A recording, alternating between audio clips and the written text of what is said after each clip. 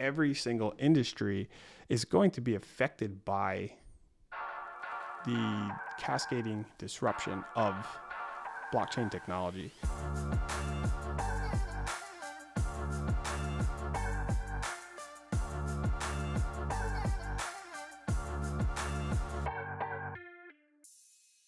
Back in the early 90s, before the internet, we didn't have the availability to do a video like this or to even communicate.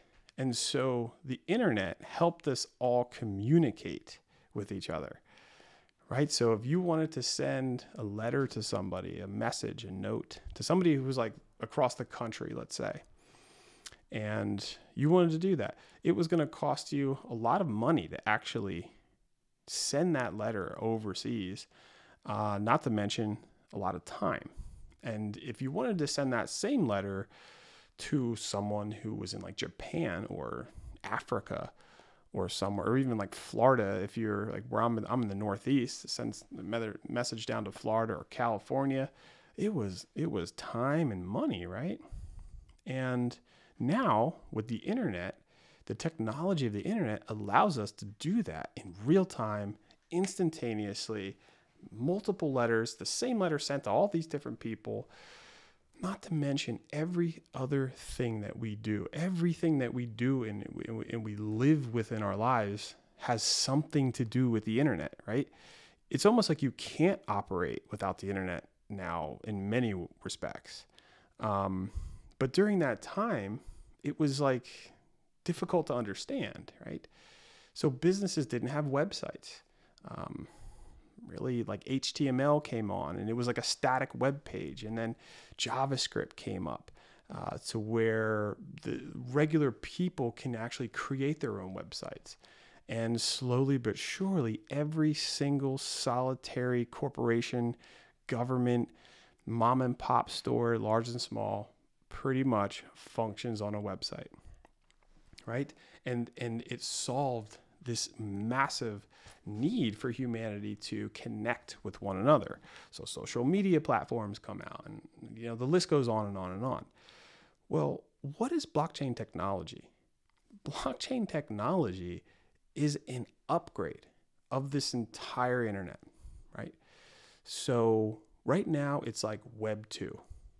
It was the World Wide Web, Web version 1, then Web version 2 comes out to have all this other applications and different languages that the common person could use to start their business or create their website. Right now, it's easy to do a website with Squarespace and some other companies out there that you could just kind of plug and play and begin a website.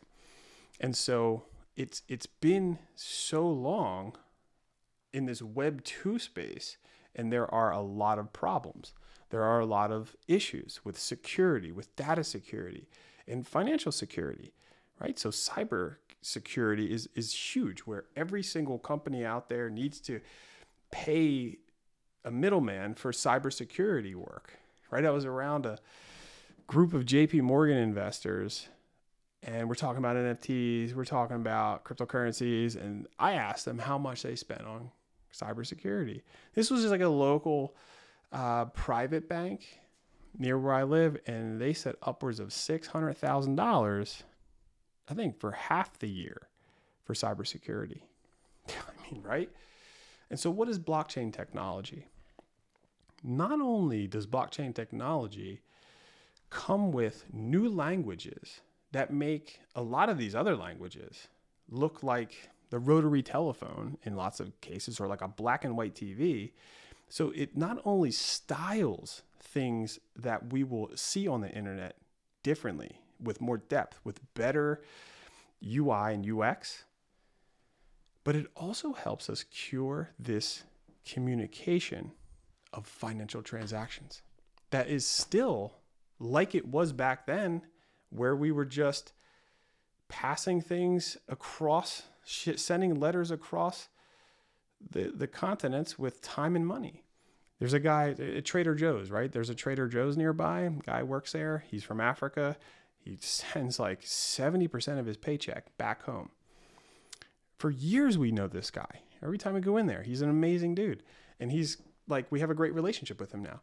And he tells us.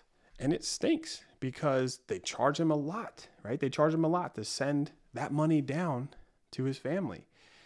And so there's a middleman still right now in today's world. And so from someone like him to a larger business, a huge corporation that's sending millions of dollars across seas, it's going to cost them a lot of money, tremendous money to do that. And not only that, but take a lot of time. With blockchain technology, corporations, businesses can send $1 billion across seas with minimal fees and instantaneously. And you can actually send transactions to multiple people, multiple entities instantaneously. Not to mention, everything's on a ledger, so it's like written in the blockchain, so it can never be changed. It's immutable. It's unhackable in many ways, right? So that's another thing that's inherently built within the blockchain technology, this like cybersecurity stuff, because of the nature of the UTXO model that Satoshi came out with Bitcoin, that you can understand if you read the Bitcoin white paper. UTXO stands for unspent transaction output, and it is different than the account-based model that we are familiar with in our traditional banking accounts. Okay, so there is a block and there is a Genesis block. And so the Genesis block was like the first block ever minted, ever created. Back in 2009, when Bitcoin launched, or when Bitcoin was turned on anonymously by Satoshi Nakamoto, the first block was created. And in that block, there is a cryptocurrency, there is like data, there are several things within this block that then link the block to the next block. So with some Bitcoins and some information about the receiver, like who's like, so there's a sender and then there's like a receiver on the other side, that then the transaction goes to the receiver. And if the receiver can see where this is coming from, the transaction goes through and another block is created. And I'm sort of like compartmentalizing the block to block blockchain speech here because I don't want to get into a deep dive about what that is. I will break that down in future videos. But basically what happens is these blocks form a chain of blocks. Now, an adversary that wants to exploit a transaction, what they call double spending, what they're essentially doing is when you send a transaction, like if you're at the grocery store or anywhere, that you swipe a credit card, or at a gas station, wherever, or at a store, at the mall, and you swipe your card anywhere, there are adversaries that are trying to hack that company overall so that they can see transactions occur and actually replicate the code, because basically what that is when you're swiping the card is a series of numbers and letters and this code that kind of like goes to the third party, the cybersecurity that kind of like gets this with your bank, and this communication happens and then your transaction goes through. So there's always a cybersecurity measure when you are swiping your card. In fact, the very swiping POS system is probably from a company that is connected to cybersecurity that your grocery store works with, so that they don't have to worry about money being stolen. Okay, there was a big Target hack, and there's hacks all the time with this, and there's like these ransom hacks where they hack companies and demand ransoms and things like that. So it's almost next to, right, or it is impossible to do that to Bitcoin, as the world since 2009 has been doing everything that they can to sit there and hack Bitcoin. It's like absolutely impossible. Why do I say that? Well, because when you're trying to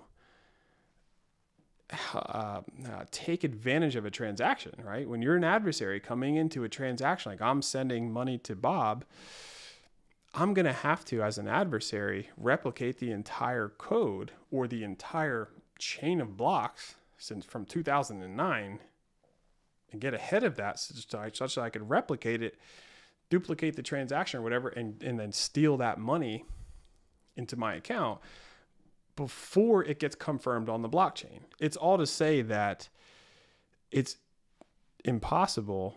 Bitcoin has not been breached since its inception, because this technology is something that human beings have been trying to figure out for a very long time.